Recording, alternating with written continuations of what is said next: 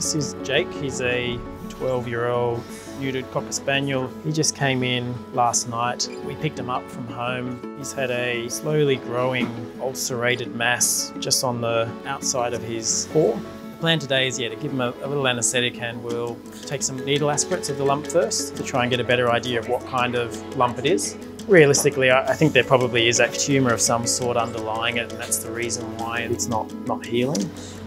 So I'm just taking off this bandage and then we'll get to see.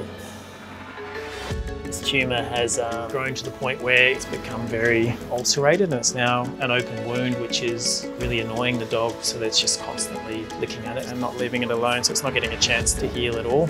The main decision to make is whether we just want to take a sample of this lump and send it away to a pathologist to then figure out what our next step is, or whether we want to attempt to remove it all in the one surgery, knowing that we may not get wide enough margins if it is an aggressive type of tumour. Sometimes it's the case that, particularly down on the foot, there's just not enough tissue to play around with. But if I didn't remove all of that now, it's just going to continue to grow over the next few weeks, ulcerate again, and we're back in the exact same position again. So we might make a bit more of a plan once we get in there and have a bit of a closer look.